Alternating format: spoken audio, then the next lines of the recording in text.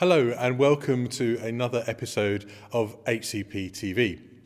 We have two stories for you today, one Easter and one summer.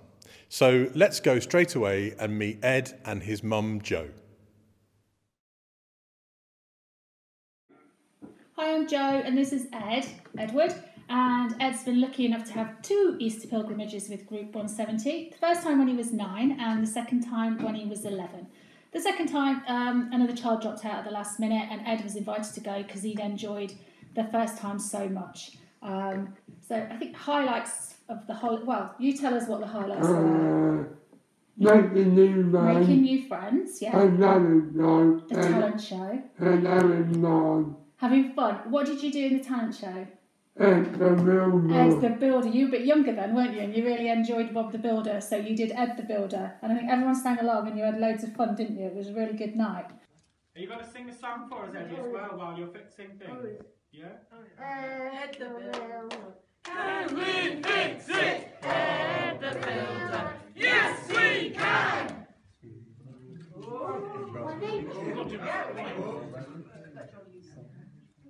Tell me, Ed, what's broken?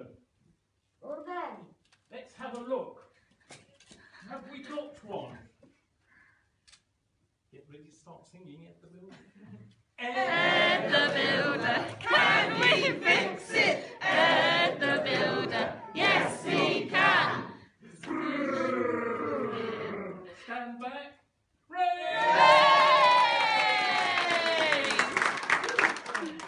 What's this, Ed? It's a tree. It's got no branches. Can we fix it? Ed the Builder, can we fix it? Ed the Builder, yes we can!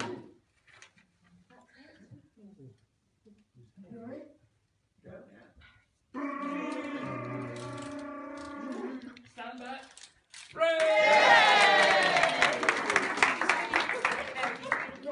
What's this pole, Ed? Traffic lights. Can we fix it? No! Just Ed The Builder, can we fix it? Ed the Builder, yes we can! Stand back. Yeah! Finally, Ed the Builder's. What's wrong with this house, Ed? I've got no room. No room. Can we fix it? Ed the Builder, can we fix it? Ed the Builder, yes we can! Ed the Builder. Give it a drill.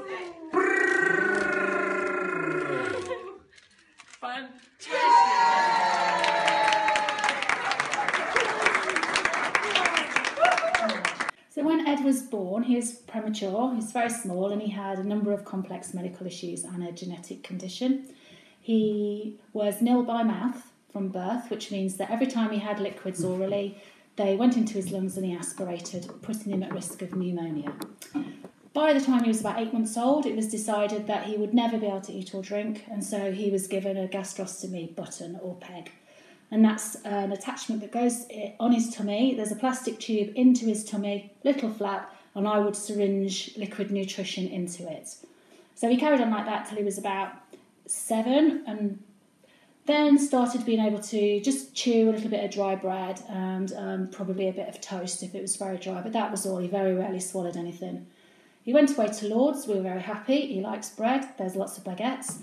And he was quite happy going, quite confident, had a wonderful time, felt very supported. He was with some amazing people while he was there, and it was a great holiday for him. When he came back, I was quite surprised to hear that Edward had been to McDonald's. I didn't think he'd eaten anything, wasn't surprised that he'd had the visit, was pleased he'd been along, and then he announced that he'd eaten a cheeseburger, the whole cheeseburger, not just the bread, the salad, the cheese, the filling, the ketchup, everything. And then he told me a few stories about other things he'd eaten, spaghetti bolognese, pizza, cooked breakfast, everything. The other children Edward had eaten too. I don't have an explanation why. I don't know why he did it. He just one day started eating food. It was incredible, very amazing. And after that, he gradually built up the amount of foods he could eat till he was having 3 meals a day, snacks, fruit, everything, vegetables, really, really balanced diet. So the second time Ed went to Lourdes, he was 11. He had a great time. We were thrilled and delighted that he got a second chance. And when he came back, he had a sports bottle in his hand. I thought it was a souvenir and asked him who'd given it to him, and he took a great big gulp of water. He was drinking water. I don't know why. I can't explain it. But he'd wanted to be like the other children, and he'd picked up a water bottle and he'd had a drink of water. He's been drinking water ever since, and he's not had one chest infection and not one aspiration episode. He can now eat and drink. And this is proved most greatly by the fact that in the last year he hasn't had any food or drink through his peg button, and in May it's being removed. So he'll no longer have to have food syringed into his tummy. He'll no longer have to have medicines syringed into his tummy. We'll no longer need to carry all the kit with us, and Edward can come to restaurants and join in with the rest of the family, eat and drink everything, and it's given him amazing confidence, and he just really enjoys life now. So we'd need the liquid nutrition, we'd need water, we would need the tube that attaches to the pump. This is the pump here that would pump the milk into Edward's tummy. The tube that attaches to Edward's tummy. These are end plugs in case the button came out, and this is a spare button that we'd have to put in.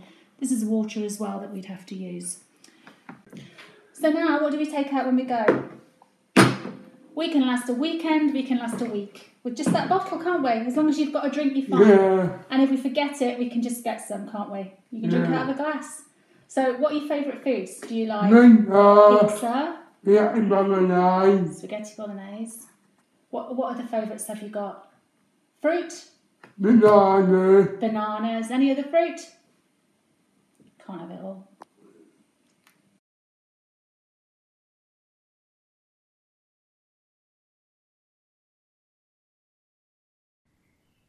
Thank you, Ed, and thank you, Joe, for sharing your story with us today.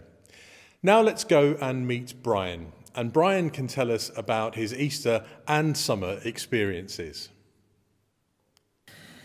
Hello there. My name is Brian Surrey. I live in a little village called Winlayton, which is near the city of Newcastle upon Tyne in the northeast of England. I've been requested to talk a little bit about my experiences with HCPT and Hosanna House, so here goes. I first went in 1972 with the local HCPT 41. I enjoyed it so much I went again in 1974. Hosanna House had not been built then. It was consecrated in April the 3rd, 1975. I've been to Lourdes several times since, with the school and with the parish of the diocese. But as I grew up, I yearned to go if there was an adult group of HCPT, and I found about Hosanna House, and I did some inquiries, and I found that there was a local group that took you there. It was HCPT 527, run by Lynn Doherty in Hartlepool. Hosanna House is situated about 2 miles from Lourdes, near the little village of Bartres. Usually we stay there for a week, Friday to Friday, and the group organise different things, like we usually have 2 priests, and they usually do the Mass and the religious services. The group takes us to Lourdes and to visit the grotto and to light a candle and say prayer. We say the rosary every morning. We visit various places in Lourdes associated with St. Bernadette, and we stop off at a cafe for a chat and refreshments. The group also organised trips further afield to St. Savin and to Gavarnie, which is a beautiful place surrounded by snow-capped Pyrenees.